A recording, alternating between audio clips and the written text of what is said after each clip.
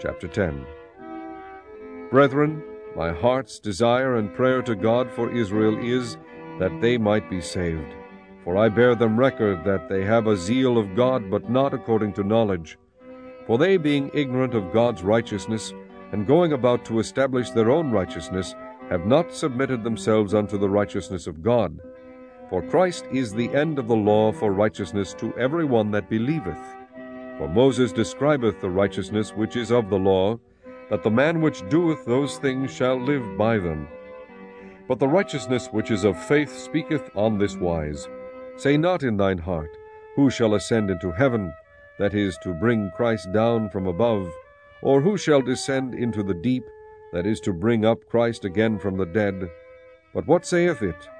The word is nigh thee, even in thy mouth and in thy heart, that is the word of faith which we preach. That if thou shalt confess with thy mouth the Lord Jesus, and shalt believe in thine heart that God hath raised him from the dead, thou shalt be saved. For with the heart man believeth unto righteousness, and with the mouth confession is made unto salvation. For the Scripture saith, Whosoever believeth on him shall not be ashamed. For there is no difference between the Jew and the Greek, for the same Lord over all is rich unto all that call upon him. For whosoever shall call upon the name of the Lord shall be saved. How then shall they call on him in whom they have not believed? And how shall they believe in him of whom they have not heard? And how shall they hear without a preacher? And how shall they preach, except they be sent? As it is written, How beautiful are the feet of them that preach the gospel of peace, and bring glad tidings of good things. But they have not all obeyed the gospel.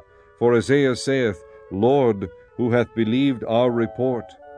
So then faith cometh by hearing, and hearing by the word of God. But I say, have they not heard? Yes, verily, their sound went into all the earth, and their words unto the ends of the world. But I say, did not Israel know? First Moses saith, I will provoke you to jealousy by them that are no people, and by a foolish nation I will anger you. But Esaias is very bold, and saith, I was found of them that sought me not.